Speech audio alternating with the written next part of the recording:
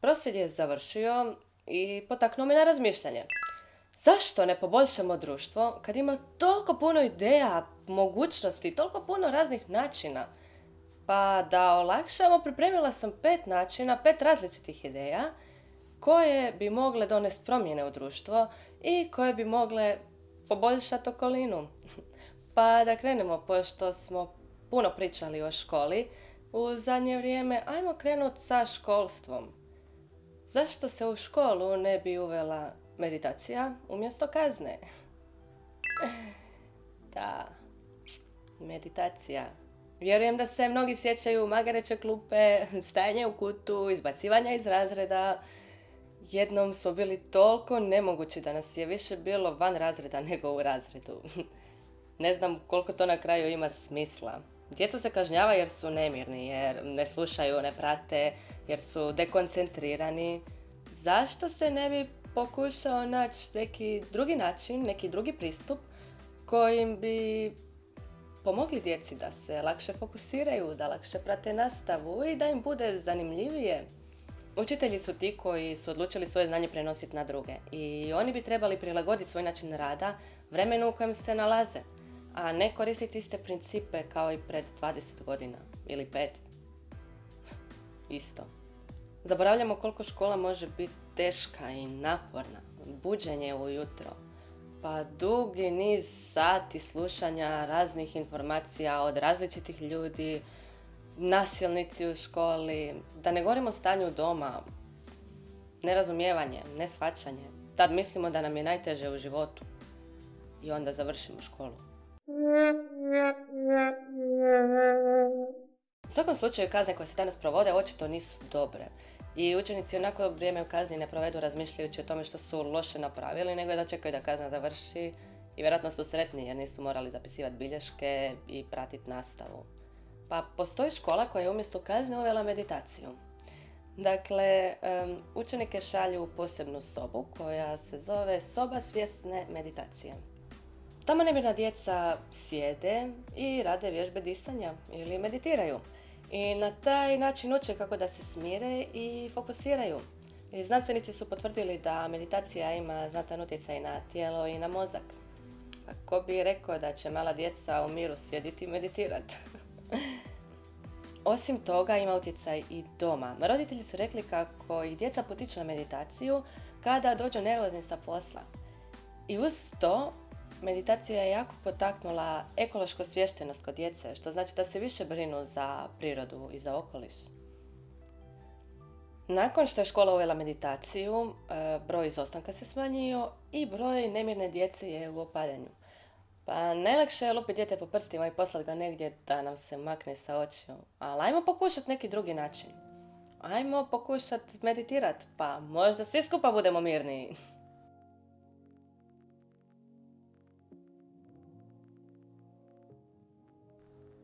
U videu gdje pričamo o zanimljivostima iz Hrvatske spominjem kako smo 4. na ljestvici u konzumaciji alkohola.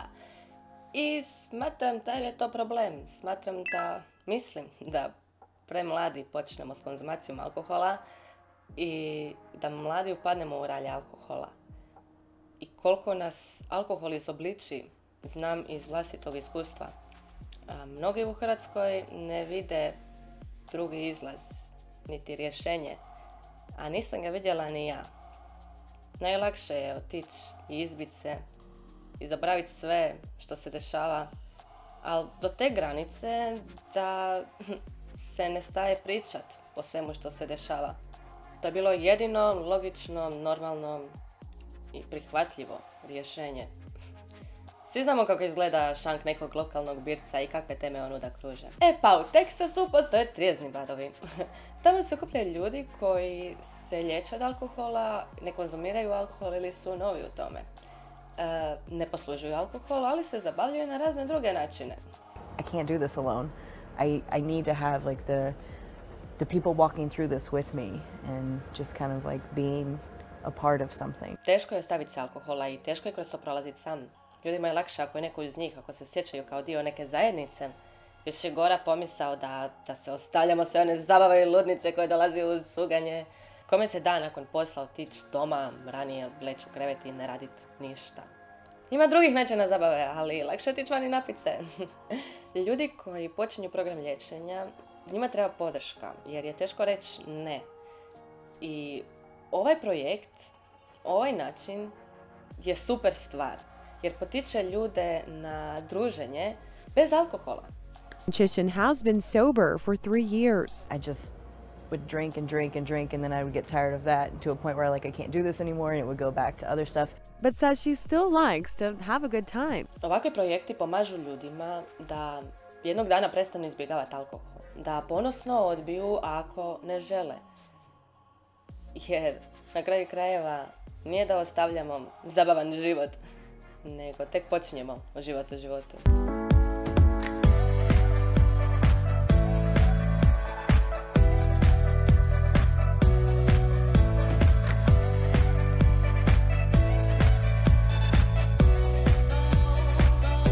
Ajmo sad malo na životinje.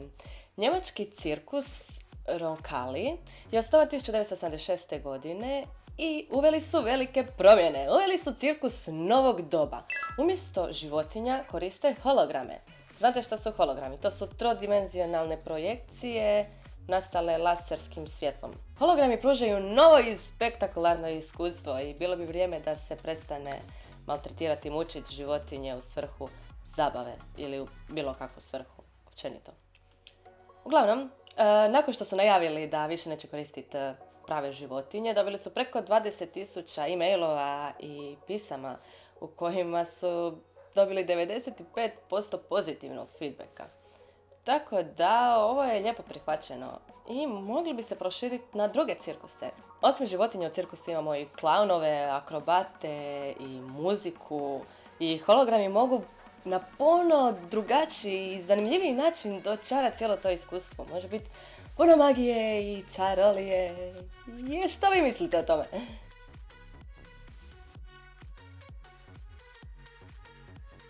E sad, naletila sam na članak koji više ne mogu naći, ali sam naišla na neke slične situacije i akcije. Dakle, spoj domova za nezbrinutu djecu i staračkih domova. Zamislite samo koliko ima djece u domovima.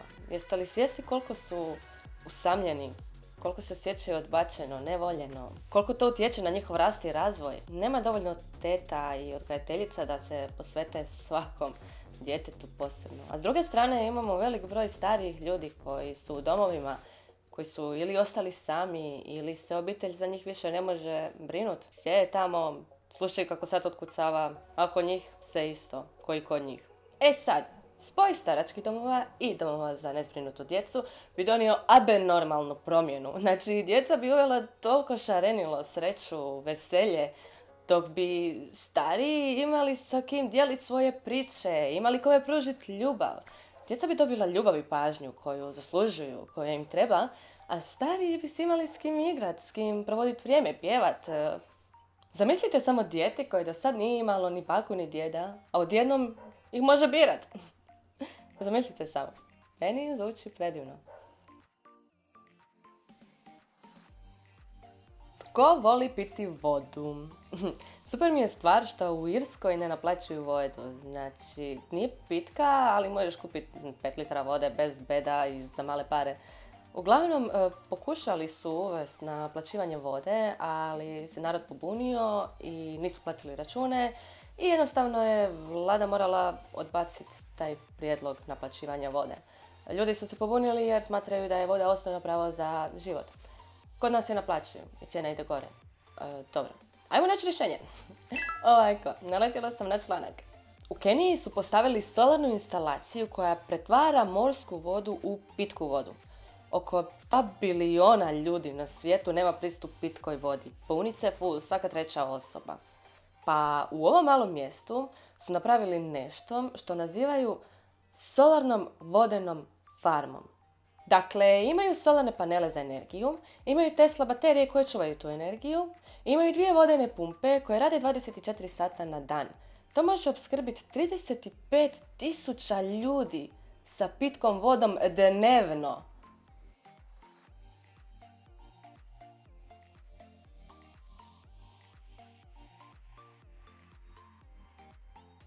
Eto, to je bilo mojih 5 primjera kako poboljšati društvo. Što vi mislite o ovome? Što se od ovoga vama najviše svidjelo? Napišite mi u komentar svoje mišljenje, lajkajte ako vam se svidjelo i želite pa možda netko negdje čuje neku zanimljivu ideju i pokuša je primijeniti. Ostanite pozitivni. Vidimo se u sljedećem videu. Bye!